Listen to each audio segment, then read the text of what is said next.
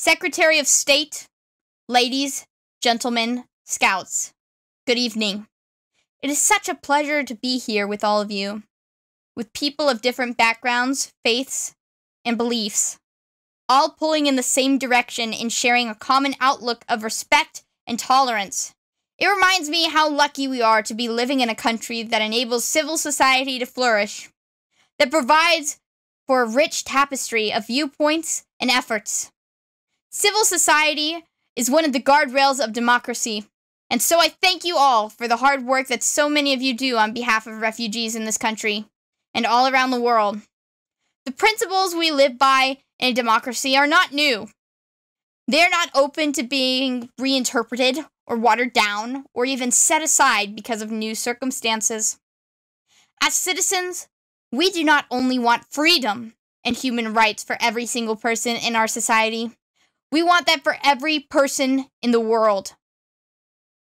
Upholding the ideal that all people are born equal and deserve equal rights and dignity, and that is the essence of what is to be a citizen of a democracy.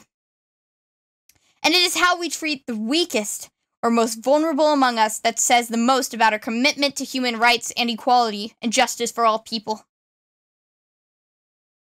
And when we are most clearly seen to truly stand for those things in the world, that is when we are the safest as a nation. That is when we are the most respected and admired. That is when our word counts the most internationally, and that is how we inspire others to work with us. We don't redefine ourselves as different people because we face new and daunting problems. We raise a fight within us to face down those challenges, and we remain true to ourselves. Speaking as an American, the fact that there is not a country in the world that we are not connected to as a result of our unique history, we represent a global world. And when we are at our strongest is when we draw on our diversity as people to find unity based on our common values and larger identity. We are not strong despite our diversity. We are strong because of it.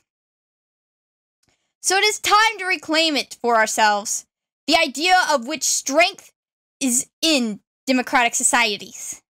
I firmly believe that strength lies in the decency and common sense of regular citizens, such as the people who turned out in the thousands after a tragedy in Orlando, supported by millions of like-minded people all around the world from every race and religion.